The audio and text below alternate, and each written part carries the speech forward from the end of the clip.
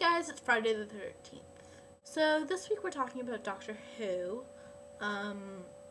First of all, I don't understand how you could hate anything Doctor Who related, let alone Rose. Even Martha has her moments. Like most people, David Tennant is my favorite Doctor. Even though Tennant is my favorite Doctor, for some reason or another, I find Matt Smith's episodes more interesting, and I noticed this again with Shelby when she was listing her favorite episodes. A lot of them are the Matt Smith ones. I don't know why that is. I think the reason for that is the fact of like the dynamic of who he's traveling with, and I'm trying to say this without giving away any spoilers, but you know, like not the people specifically, but like in a broader scale, like who he's traveling with.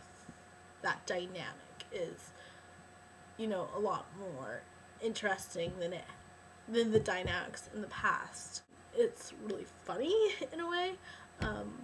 So I think that's the reason why those episodes personally are preferred for me, even though Matt Smith isn't my favorite Doctor per se. It's so hard to pick favorites for me. Like, I love Rory. I don't understand how anyone could hate him. I also really like Donna, and I really like Rose, and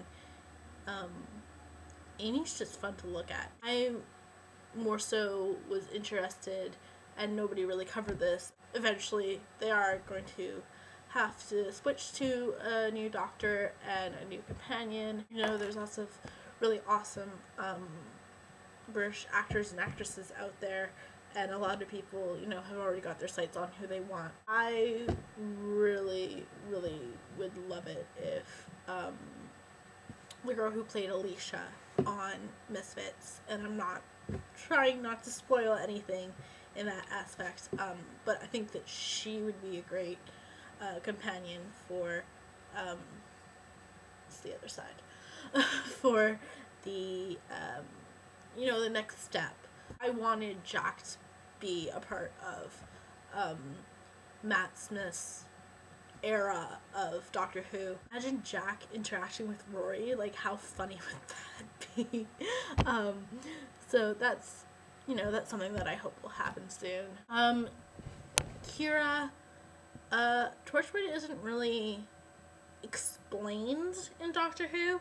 I mean, it's mentioned briefly quite a few times, but if you're gonna want like the specifics, details as to what is going on there, I would watch Torchwood, and I would watch it just for the sake of Jack's love life, which is very prominent in Torchwood, and I'm not going to give away what happens there, but just know that be prepared with tissues, because you might cry a lot.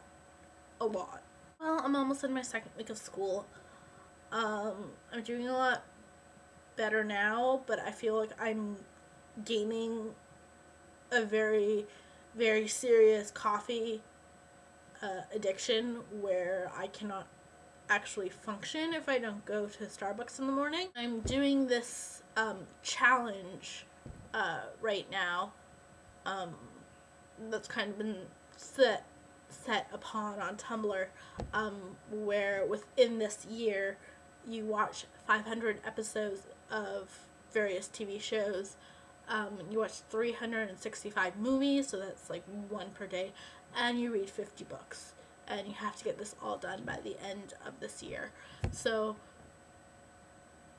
it's probably a stupid idea for me to take on all of that, along with all the other shit that I'm doing, but I don't know, I like a challenge, and I feel like I don't read enough, so this like enforces me, like, you gotta read at least 50 books this year, and there are a lot of movies out there that like I'm supposed to have watched, but I haven't watched, like Breakfast in Tiffany's,